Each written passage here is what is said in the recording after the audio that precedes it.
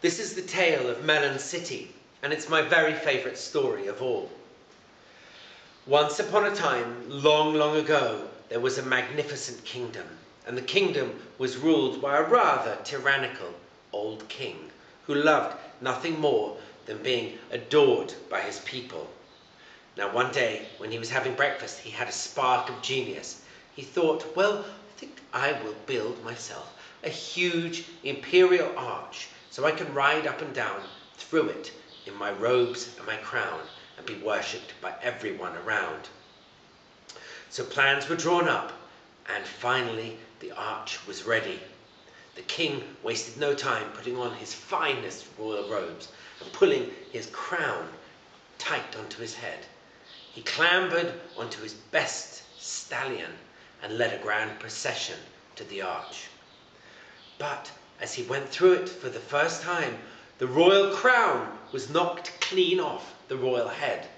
The king went berserk and he screamed, "Make a gallows, and I will hang the man responsible for this tyranny."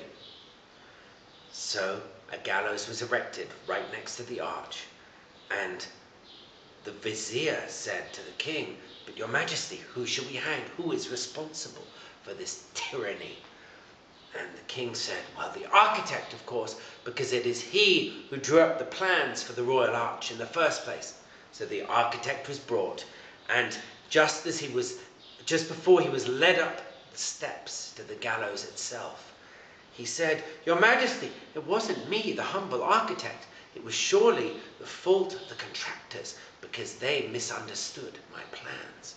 So the contractors were brought, and they were led to the gallows, but just before they ascended the steps, they said, "Your majesty, it wasn't our fault. It was the stonemasons, because the stonemasons cut the stone all wrong." The king was getting impatient, and the crowd was getting impatient as well. And the Grand Vizier said, "Your majesty, what shall we do?" And the king said, "Well, find me the wisest man in the kingdom." And the wisest man in the kingdom was brought, and he said, "Your majesty," because he was very old, "Your majesty, it is surely the arch itself that is at fault, because it is what knocked the royal crown off the royal brow."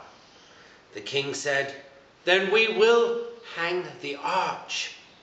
And everyone looked a bit concerned, because they knew there was no rope long enough, or strong enough even, to hang the arch. Now, the crowd were getting very impatient because they wanted a hanging. So the vizier had a bright idea. He said, "Your majesty, why don't we measure everyone and find the person of the perfect height and hang them? And we'll just say it was their fault." So everyone around about the arch and the gallows was measured, including the vizier and the king himself. Now, by chance, a very strange chance, the king was found to be the exact perfect height for the gallows that had been erected. And with the crowd baying for blood, someone's blood, there was no other choice but to hang the king. He went up the steps weeping, and before he knew it, he was hanging from a rope. Now, in this kingdom there was a strange and unusual tradition that whenever a king died, the new king was the first person who walked through the gates of the city the next morning, or that person could decide who would be king if they didn't want the job themselves. So the vizier and the group leaders of the court went to the royal gates the next morning, and they waited for someone to come through. Now, by chance, the person coming through, albeit backwards on his donkey, was a fool, the wisest, most stupid fool of all. And they asked him, "Hey, fool, who do you want to be the king of this kingdom, or you can have the job yourself?" And the fool said, "Well, a melon should be the king." And he said a melon should be king because he liked melons very much indeed. And he said a melon to everything that was asked of him. So a melon was made king of the kingdom, and that was many, many years ago. And if you go there now and you ask, who is the king of your kingdom? The people will say, a melon is the king.